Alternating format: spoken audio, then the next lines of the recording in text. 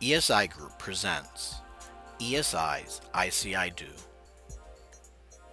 IC.IDO Build and Maintain solution for product and process validations enables engineers, managers, and other stakeholders to experience the proposed products in the process of assembly, operation, and maintenance firsthand.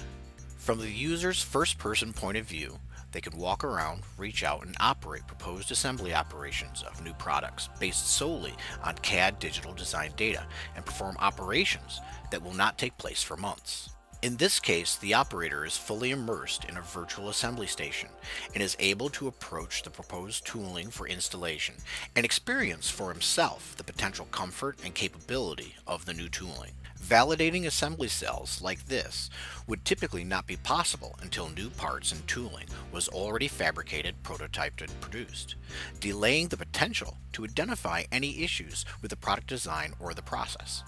Unlike desktop on-screen mock-up for product and process, this first-person experience provides immediate and tangible feedback to the person in VR, what it would like to be on the plant floor to build or service the vehicle in reality.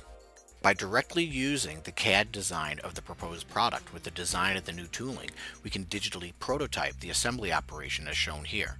The same could be said for service and maintenance operations. However, it might not be enough to make judgments based only on the qualitative feedback of the person in VR. For this reason, we can directly transfer the first-person experience to the movements of digital human models.